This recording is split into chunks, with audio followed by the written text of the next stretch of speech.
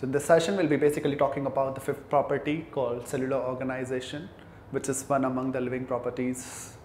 And now, when you talk about cellular organization, we need to see the hierarchy the organisms is made up of. Like you must be knowing about from your earlier classes that cell makes the tissue, tissue makes the organs, organs make the organ system, and so on the organism is made. Now what happens is that all living organisms, they follow this hierarchy that they have cellular organization. They have cell, they have cellular compartments, and those cellular compartments are making someone living. Non-living organisms does not occur with such cellular organization. They don't possess such sort of cellular hierarchy. So cellular organization is also defined as one among the defining properties of living system.